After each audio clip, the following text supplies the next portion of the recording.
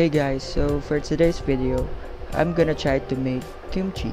So if you don't know kimchi, it is a staple food in Korean cuisine and is a traditional side dish of salted and fermented vegetables such as napa cabbage and Korean radish, made with a widely varying selections of seasonings including gochugaru, spring onions, garlic, ginger, and japgal. It is also used in a variety of soups and stews. So if you watch a lot of K-dramas, you might have seen it already.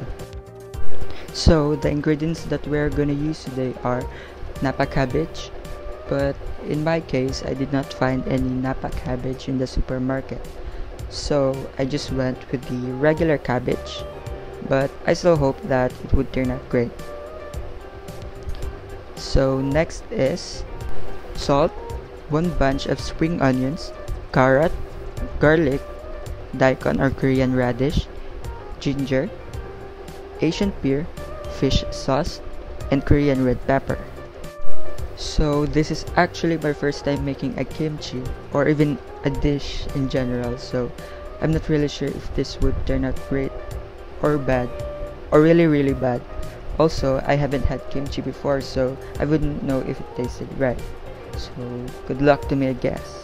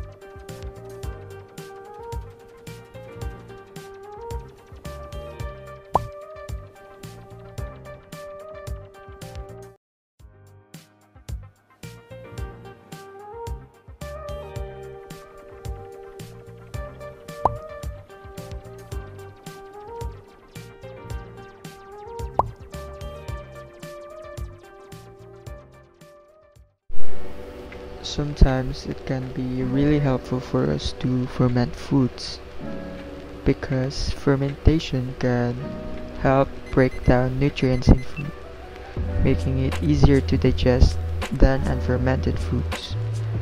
For example, lactose, the natural sugar in milk, is broken down into the simpler sugars, glucose and galactose during fermentation.